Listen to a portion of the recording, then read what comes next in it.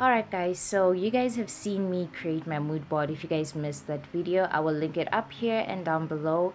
This is the pendant light that I want for my living room.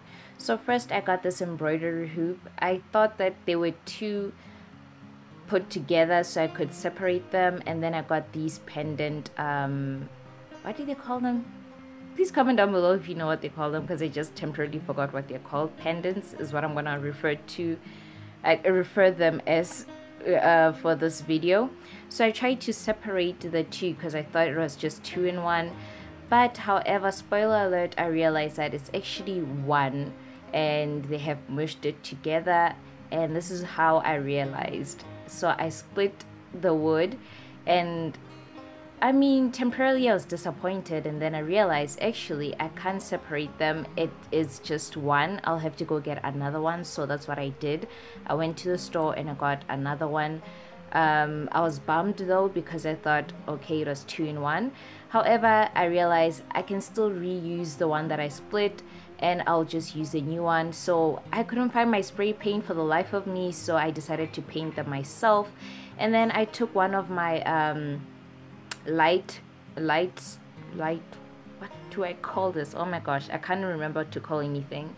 And I use a marker to mark off what the size of the hole that I need to cut out on one of these, so that I can basically loop it through. It's a bit self-explanatory and more hard to explain actually. So what I did was I cut out the middle of the circle that I drew in, so that I can be able to fit the lighting, or the light string, or the light cord. Wow, I really don't know what to call this. So I can fit it through this.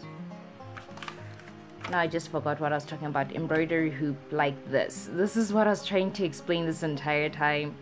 Hence why I'm saying most of the things that I'm saying, they're mostly self-explanatory. Comment down below if I should just cut out the voiceovers, because I think while you see me do it, it's a whole lot easier. So then I got the pendants out and I started studying the instructions on how to assemble it. The instructions were very simple and very easy. However, I ended up not really needing the wires that you're supposed to insert inside, so it holds it open, but you guys will see that shortly in the next few minutes. So I just put them in just so I can see what I was working with, see the sizing. Do I like the sizing? Do I not like the sizing? And then started working out how am I gonna glue this all together. But obviously, because of the metal thing inside, I couldn't really use that template because it was sliding all over around, hence why I ended up taking it out. So I just put this in the smaller one because I wanted to see where am I gonna cut it and how it's all gonna fit together. It's all about dry fitting and trying to see if your vision is gonna come together and how it should come together. That's mainly what I'm just doing. And then now that I have worked it all out, I started cutting the smaller pendant, but not halfway through. I started cutting it, I would say 2/3 through, so that I can be able to still glue the part that I cut out, because it looks very untidy. So I just want to create a seam for it. So this is what it looks like when I stretch it open. So I got my hot glue out and I started gluing up the rough edges so that it can look neater, and basically creating a seam for it. So I basically cut it in a way that I can have seam allowance. Rainy, if you say basically one more time.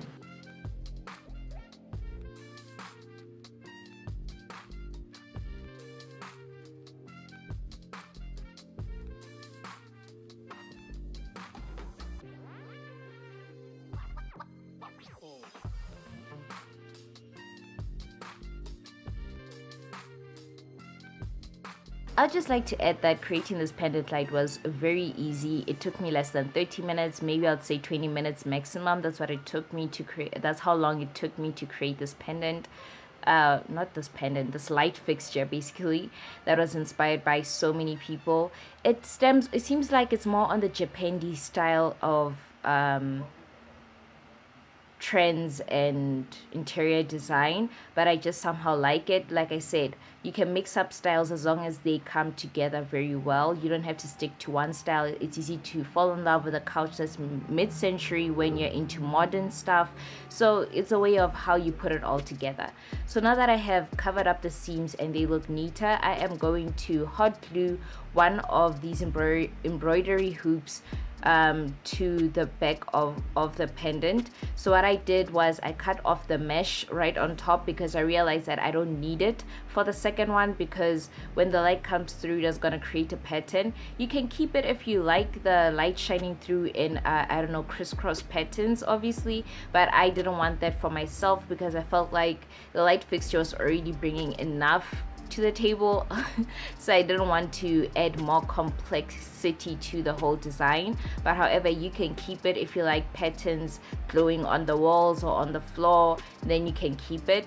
But in my case, I decided to take it out, which was very easy, by the way. Then now that I have it out, I'm going to hot glue this embroidery hoop to the pendant.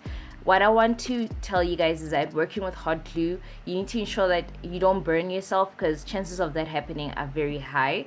So try and find a way to not burn yourself. And another thing, it requires you to work extremely fast, otherwise it starts to set.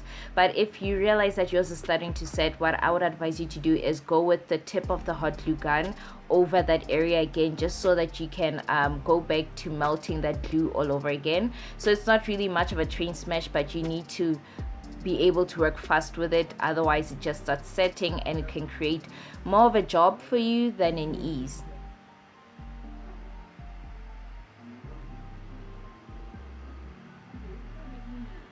So now I'm just working out how the big one is gonna fit onto all of this. And then I realized that actually, to make it easier, let me take out the wire in the middle and then deflate it, if I shall say. And I'm sorry for the background noise. I like filming my voiceovers in the evening when everybody is quiet and sleeping, but however, there are people outside my window making a noise, so I do apologize if you catch a bit of background noise. So anyways, I started hot gluing the other side of the embroidery hoop so that I can attach the bigger pendant onto everything.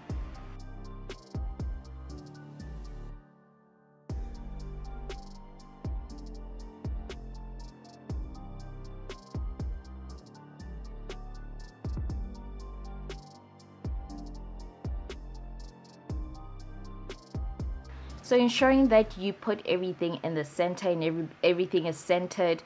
Once you're confident, press everything down. I wouldn't suggest that if you have it a wrong place to pull it apart, because this material on the pendant is very highly sensitive, so it's easy for it to just rip apart or rip away, shall I say. It's made out of paper. Well, it feels like it's made out of paper, so I would be very careful, and I would take my time as to where I want to place everything once you have the hot glue on and everything like that, because it'll be very difficult for you to move anything around. One thing about hot glue, it is not very forgiving, so if you place something somewhere, it needs you to be certain that that's where you want it. So now hot gluing the embroidery hoop where I made the small little holes so we can be able to hang it off the ceiling. I'm putting this on top of the bigger one. So with this, I went with two different sizes, a very small size, I would say a large and a small. There is a medium size pendant, but I didn't go with that one. I did want the sizes to differ and to be very evident that they are different sizes.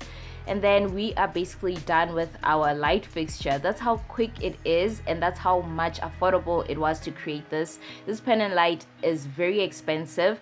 I don't know of any stores that have it in South Africa, but however, the stores that I checked out that are in America or Europe, they are very expensive, and we were able to create this light fixture for less than 100 rands. So that is always great every time when we can save money and DIY something ourselves. Hence why I like to DIY some things, because it makes sense to DIY them financially than it does to actually buy them. If you can emulate something for less, go for it. So this is what it looked like after I put it up. and I really loved it. I was shocked that I was able to pull this off. I don't know why, but somehow it did seem doable, but when seeing everything come together just blew me away. But anyways, lights on, and this is what it looked like before, and I'll show you guys what it looks like after.